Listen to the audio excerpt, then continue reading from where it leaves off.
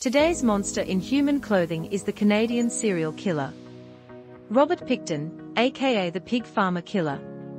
A pig farmer and serial killer. In fact, most consider him to be the worst serial killer in Canada's history.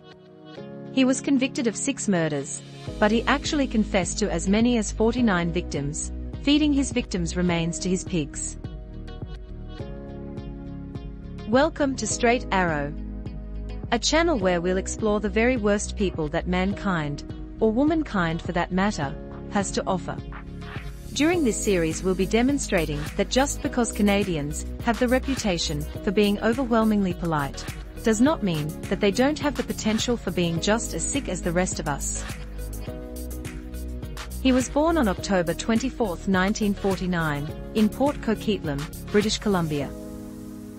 He was born into a family of pig farmers, which his younger brother and himself started working at a young age, which was pretty common back then. He had a sister which was older, but his folks sent her off to live with relatives in Vancouver.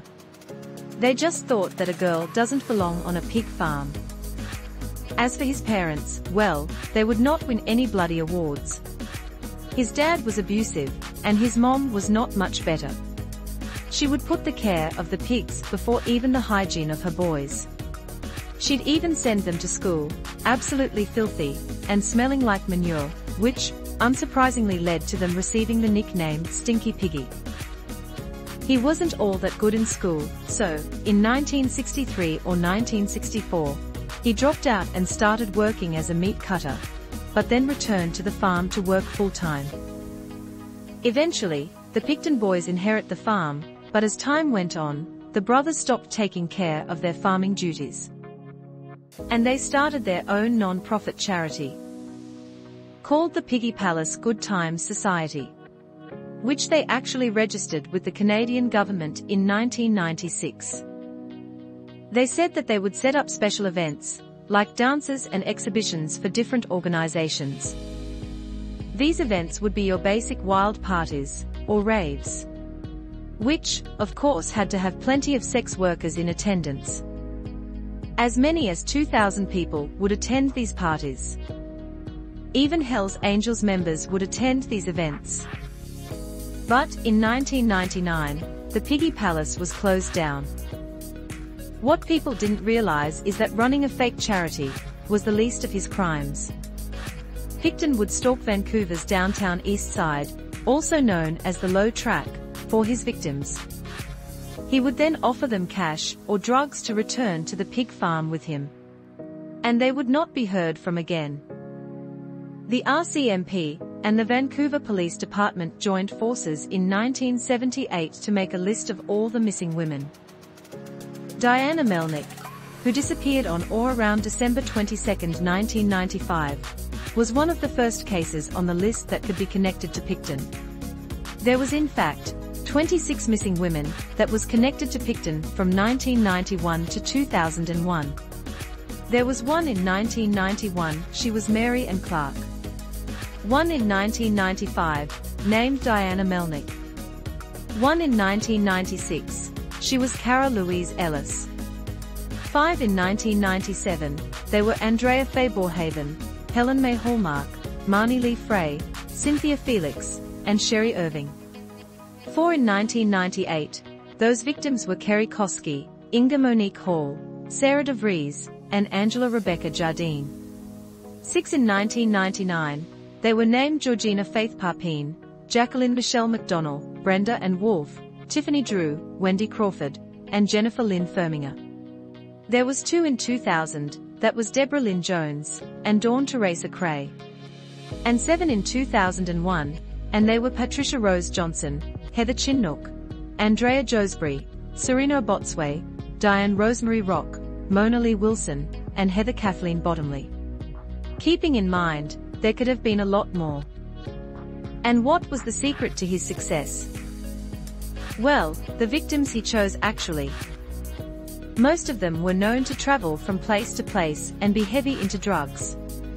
Not to mention most of them may not have had any contact with their own families for years. So, a lot of times people thought that they either just moved on to another town or overdosed. So, how are you supposed to be reported missing if no one misses you? But the increase of missing women didn't go unnoticed. There was even talk of a serial killer stalking the streets. Of course, at the time, the cops denied that it was the work of a serial killer, which led to people accusing the police of just not caring about these missing women. After all, in their eyes, they were just prostitutes and druggies, figuring that they probably just moved on. They could not be bothered to investigate such crimes. They, after all, had more important things to do.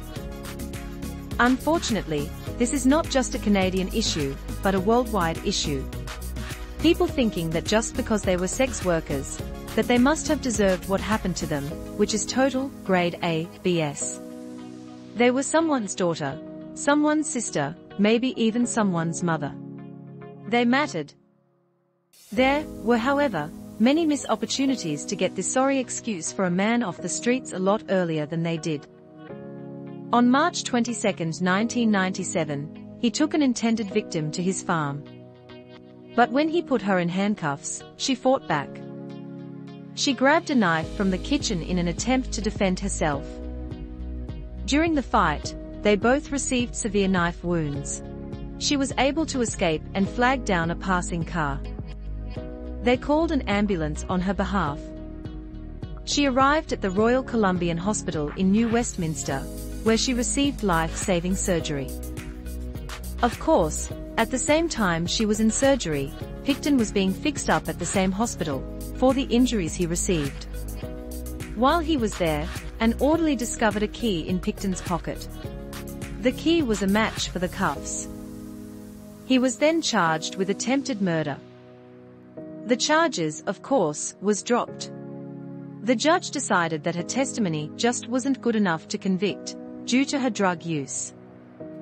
And Pickton claimed that she was a hitchhiker, and she attacked him. While I have your attention, please, don't forget to hit like and subscribe. It'll really help our channel out. Oh come on. You had the bloody key for the bloody cuffs. Anyway, this was not the only chance that was missed. In 1999, during the spring, a police informant reported to the police that an addict named Lynn Ellingson had claimed that she had seen a woman's body in the slaughterhouse at the pig farm. When asked by the cops, she denied the story. At first. But later she confirmed that on March 20th, she did see the woman's body at Pickton's farm. She didn't call the cops earlier out of fear of Pickton, and the fact that she needed him, because he gave her money for drugs. Then comes Bill Hiscox, an employee of Pickton. He called the RCMP and told them that a friend of Pickton named Lisa Yelds. She had told Bill that she had seen items that obviously belonged to women on the farm. Things like purses, clothing, and IDs. But, when the cops went to talk to her, she was less than cooperative. That was not the only time Mr. Hiscox contacted the police, but he was told that all he had was hearsay evidence, and that they could not get a search warrant based solely on that. In February of 2002, a former employee of Pickton named Scott Chubb called the Port Coquitlam RCMP that he has seen illegal firearms in Pickton's camping trailer. That gave them the ability to get a search warrant. On February 5 of 2002, the police conducted a raid on Pickton's farm. During their investigation, they not only found quite a lot of illegal firearms, but several items that belonged to some of the missing women. Pickton was taken into custody for the firearm charges, which he posted bail for and was released. He was instructed that the pig farm was totally off limits for him while the police continued to investigate. During their initial investigation, they found several items, like jewelry, women's clothing, handcuffs, and an asthma inhaler belonging to Serena Botsway, a woman that went missing in August 2001. They also found blood samples in his motorhome. Upon testing the blood, the DNA was a match for Mona Wilson, a woman that went missing November 2001. Pickton was arrested for those two murders. Pickton was being held in the Surrey jail, He had a cellmate that he thought was just another dude waiting for his day in court. Pickton confessed to his new friend that he actually killed 49 women, and was disappointed that it wasn't an even 50. But what Pickton didn't know was that his cellmate was actually an undercover cop. Surprise, surprise. He confessed to multiple murders to a perfect stranger, and that stranger turns out to be a cop. You just can't trust anyone these days. Pickton's farm became the biggest crime scene in Canadian history. The police collected over 200,000 DNA samples, and 600,000 additional pieces of evidence. They called in archaeologists and forensic experts for assistance, and they required heavy equipment to move the 383,000 cubic yards of soil while they looked for human remains.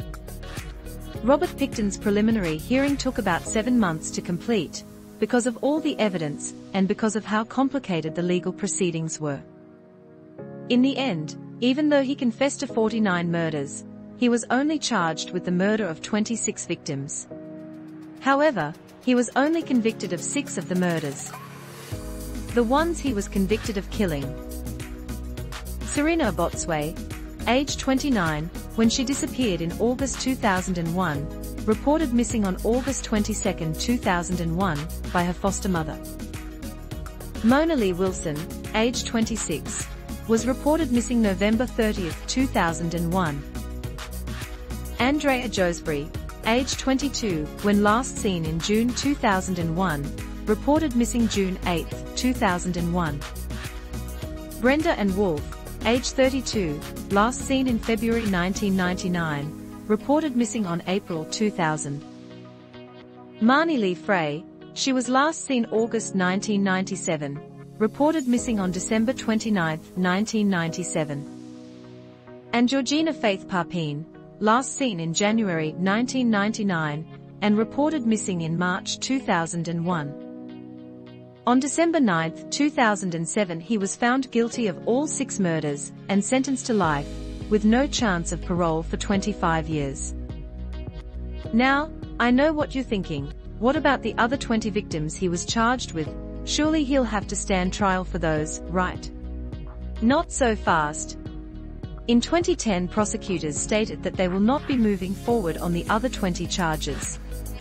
Their reason was that it would not add to his sentence, because it's already at the maximum. So he killed so many women, fed their remains to his pigs. And what does that bloody dingo get? Life in prison, but still a chance at parole in 25 years. A guy like that should never see the outside of a prison again. But hey, that's just my opinion. Anyway, this, understandably, caused rage from some of the victims' families, feeling that they have been denied justice.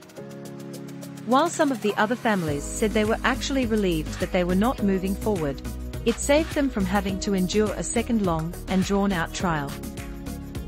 As of the making of this video, Robert Pickton is being held at the Federal Maximum Security Prison in Quebec. He is 73. This is a man that definitely deserves to be in the pen, with all the other pigs. And I think that is where we'll end our video today. We here at Straight Arrow want to extend our sorrow and prayers for the families of the victims of Robert Pickton. And when I say the victims of the families, I'm not only referring to the 6 he was convicted and sentenced for killing, I'm referring to the 49 he confessed to killing. Out of the 49 victims he confessed to, only 6 got justice, the other 43 never will. Just because the courts forgot about them, doesn't mean we have to. Thank you for watching. Don't forget to hit that like button and remember to smash subscribe. And as always, if you want to, you can leave a comment. Or tell us if there is anyone you want us to cover, then, by all means, let us know.